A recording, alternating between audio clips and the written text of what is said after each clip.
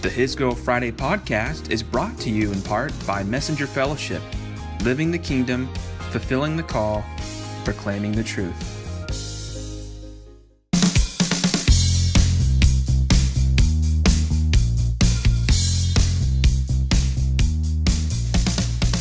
How's it going, guys? This is Cameron Fry, His Girl Friday.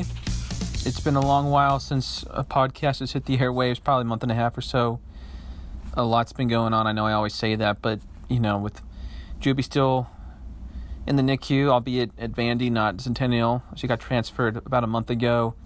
Then house repairs, about to move in, actually, this weekend, after getting the floors done, a new cabinets put in, and there's been a lot of moving parts. In fact, there's also been a travel element. Just got back from Phoenix on Sunday after several days there. Spent most of last week prepping for my grandma's funeral.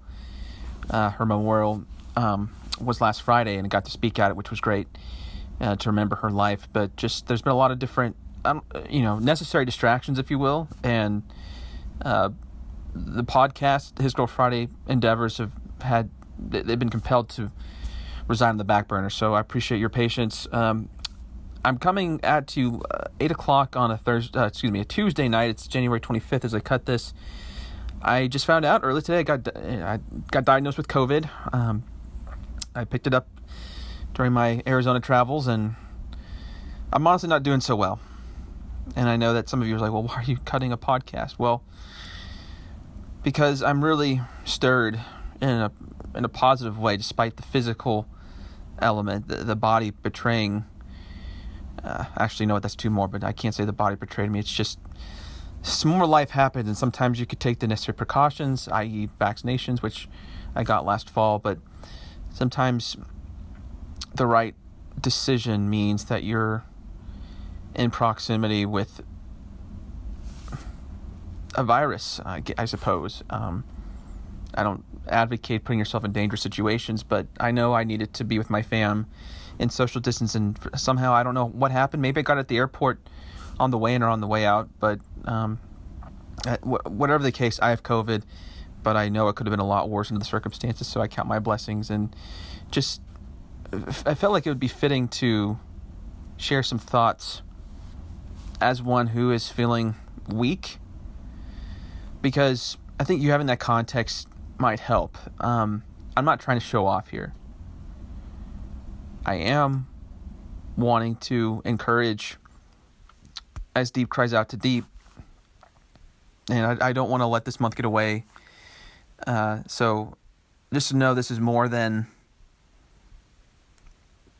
meeting a personal goal or resolution. I can't remember the last time I hadn't posted a His Girl Friday post since 2014. That was before we even started. So it's not just me feeling out of sorts, but it's certainly wanting to meet you where you're at with some truth, just sharing some thoughts, some awakening, some insights God's been opening my eyes to. And if you want to access my blog, the blog post that goes with this pod, in case you're not already there, just go to our website, hisgirlfriday.com, Friday with a Y, and my most recent post will be at the top of the page, 3 more ways to sharpen your sword. This is a piggyback off part 1, which was written 4 years ago, almost to the day, January 26, 2018. And I've always been fond of that particular post. It's been in the back of my mind to come back to it at some point. I just feel like now is the right time. And hopefully, I shouldn't go another 4 years without potentially posting a part 3. But so I'll just jump right in and try and keep this under 15 as much as possible under the circumstances. Let me quickly pray for us before we continue. God, we thank you that you are here, that you are in our midst, that you are sovereign, that you are good, that you're true, and that you're wise and you're there for us, you're faithful. Even in the midst of crisis and chaos and uncertainty, when our bodies seemingly betray us, when we feel like we're at the end of our rope, our wit's end, or we're just feeling the weight. We thank you, Lord, that even when you're not in charge as a consequence of our free will, you are always in control as your providence and that sovereign faithfulness reigns supreme. So anoint tonight.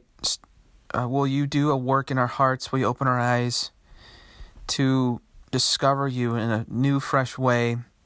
May we go forth from this place, from this point, not the same, but not because we want to be different or just not normal in some way, but truly will grasp for your the for your glory element as to being one who longs and desires to take next steps and relying on your word for best practices as we take those next steps. That's the goal for tonight, is that we learn the reality of your original design for us, your heart for us. But we don't make this about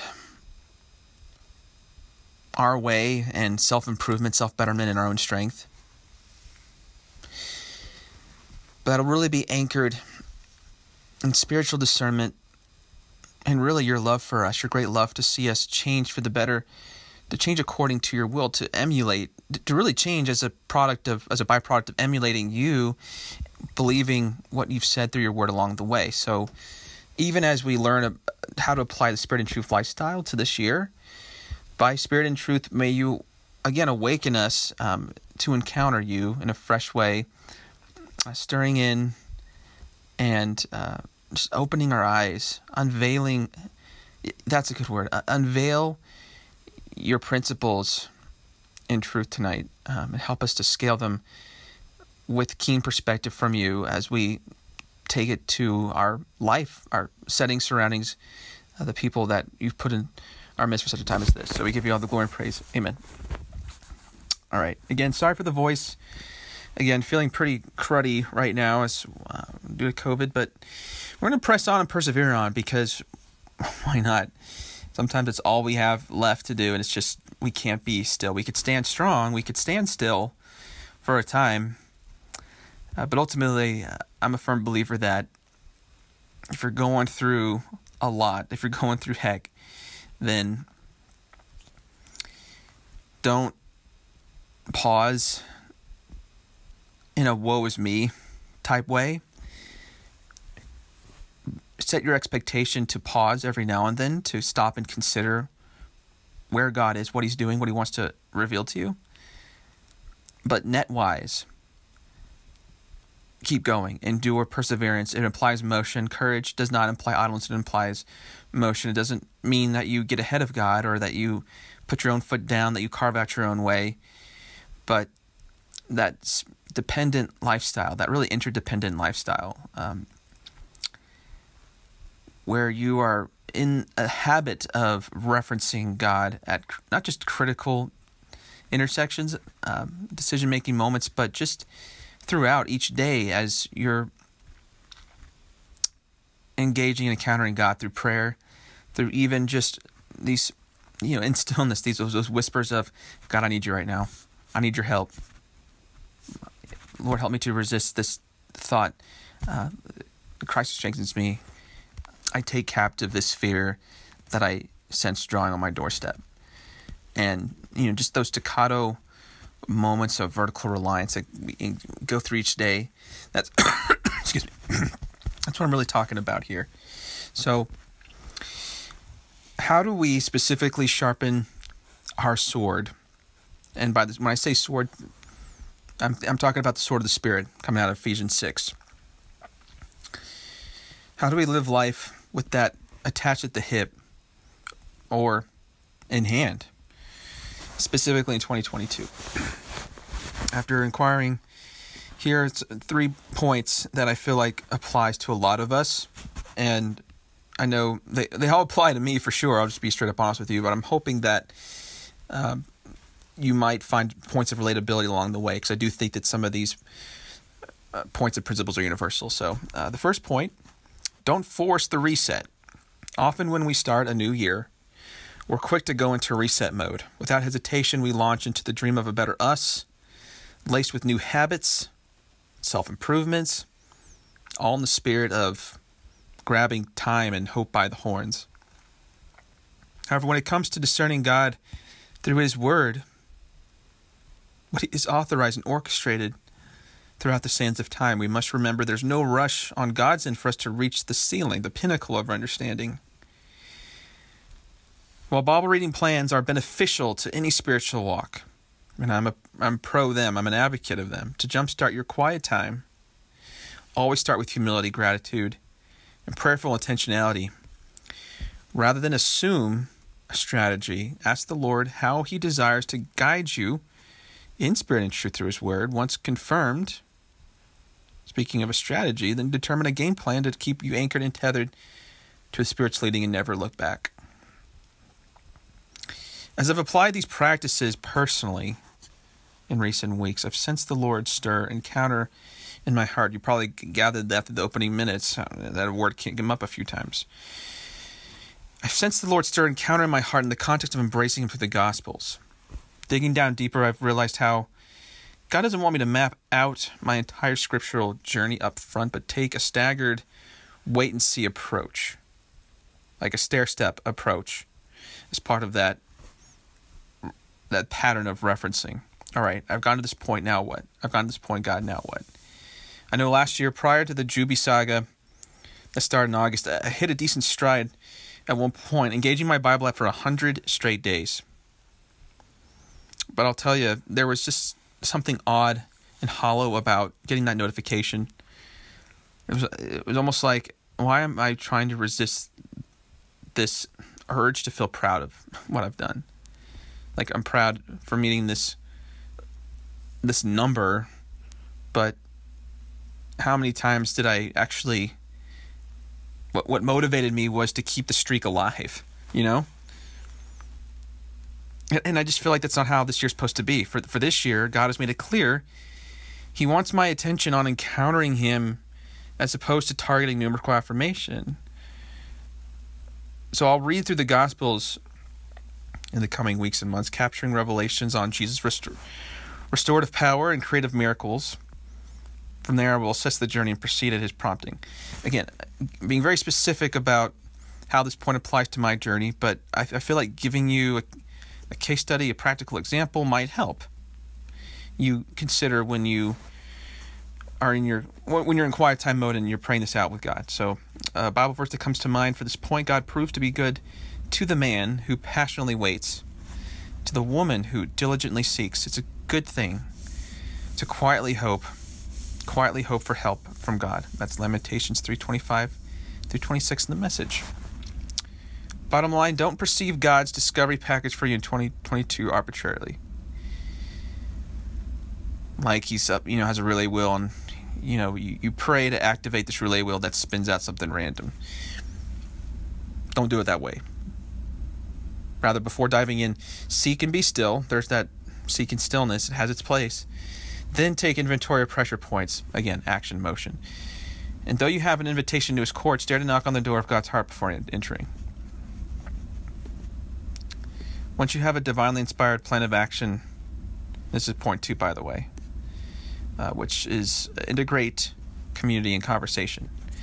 Once you have divinely inspired plan of action, your next challenge, should you choose to accept, is to de-silo your insights. Although intimacy may start in the cloud spaces of our hearts, ultimately, we were intended to share the unique angles of God's outpouring with community. Accordingly, ask yourself, how does God want me to take our conversations, from quiet time, to my neighbors, local church, the towns in which I do business, and from there into the world? Sure, by all means, journal your thoughts and record the vision, a la Habakkuk 2, but just don't limit the manifestations of your devotions to the notepad, if you catch my drift. After all, there's way more in store with how God wants to illuminate your heart in 2022. He wants to de-silo the revelations. They're just not locked up and really keep them for ourselves. But consider this. Apart from corporate fellowship, make it a point to meet with friends and or mentors in 2022. During your gatherings, be transparent about spiritual matters and what God is teaching you. Don't have an agenda to trumpet your voice or force awakenings. Start with one-on-ones Unveil the fruit of your quiet times organically and see where the dialogue takes you. So, in this case, and I could probably be more specific, so I will, don't necessarily invite someone to dinner or for coffee just so that you can spill the beans of what God is saying to you. Actually call coffees, dinners, meetings, hang times for the sake of meeting them where they're at, like seeing what's going on in their life. Like, by all means, be other-centered and focused.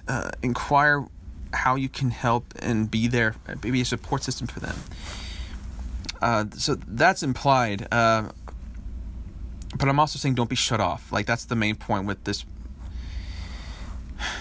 piece of the blog and pod is don't force the issue, take agenda out of it, be open either way. 1 Thessalonians 5:13-14, get along among yourselves, each of you doing your part, gently encourage the stragglers and reach out for the exhausted, pulling them. See, that's the thing. When we, I'm not saying this is the only reason why we should want to engage community, but again, wanting to be there for people, wanting to encourage them and know that someone is there rooting for them, that's where I'm after here. And doing so gently implies modesty, implies meekness, and reach out for the exhausted if necessary. If you encounter them, pull them, and don't just rely on, because sometimes your revelation's meant to be for you. It's not that everything you download from the Spirit is meant to go somewhere. So don't inherit that pressure. But all I'm saying is, don't forsake the fellowship of the saints. Engage them in corporate settings, but also just consider opportunities to meet and to catch up with people as they come out of their COVID comas. Perhaps they're wanting to step out in a greater way and they're just looking around waiting for someone to meet them up. By all means, take that challenge, but put yourself in that position. That's what I'm saying. So while much Bible reading is done solo style, this doesn't mean silo style.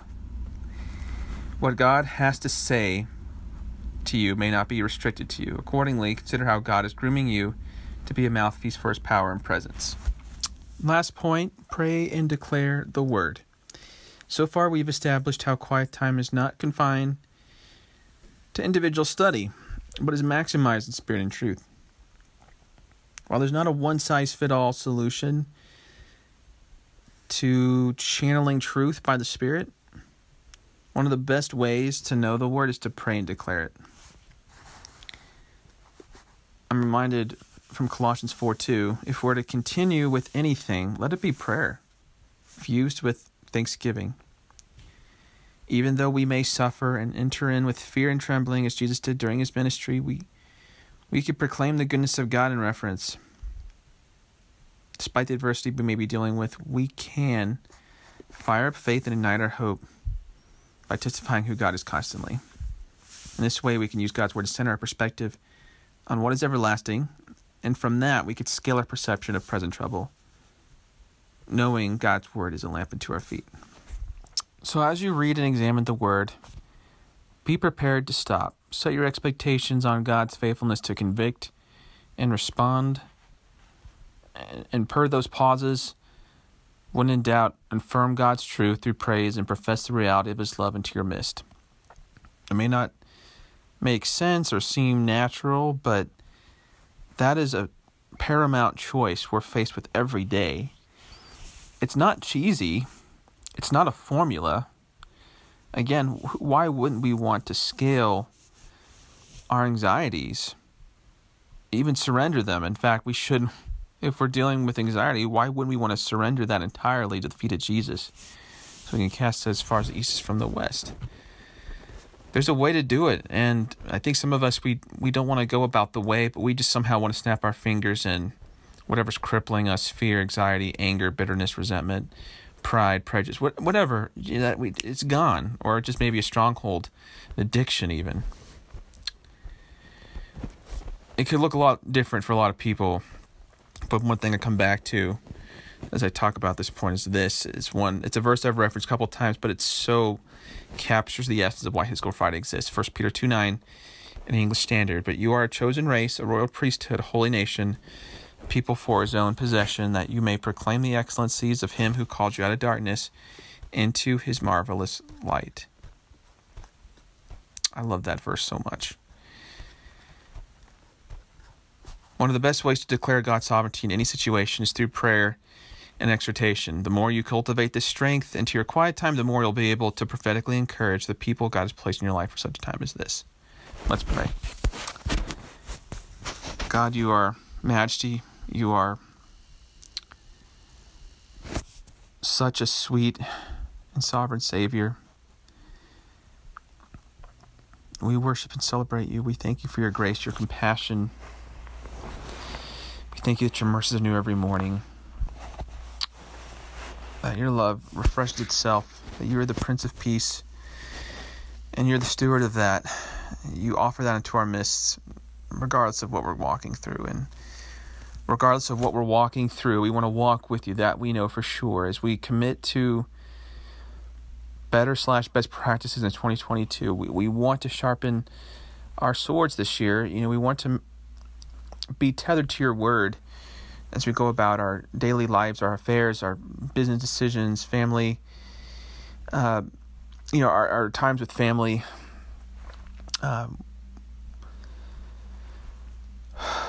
We breathe you into this moment. Will you calibrate these practical points of wisdom and massage them into our spirit, into our hearts?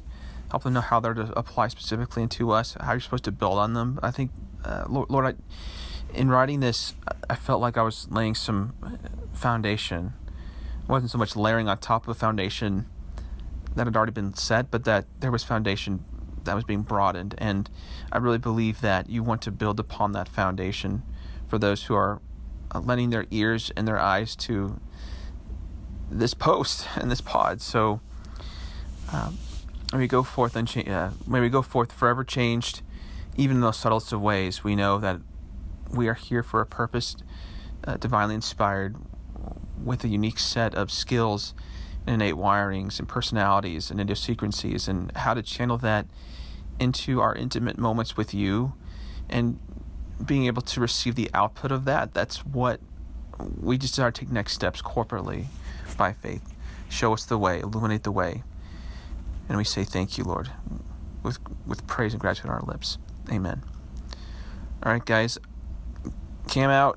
I got to take care of some personal matters and make sure I get some meds. I'm fading fast. But thank you for being willing to listen to this under the circumstances, and hope you got something out of it. Would love to hear from you. Stay safe, stay healthy. Godspeed. And as I always say, I'll catch you on the fry. Peace.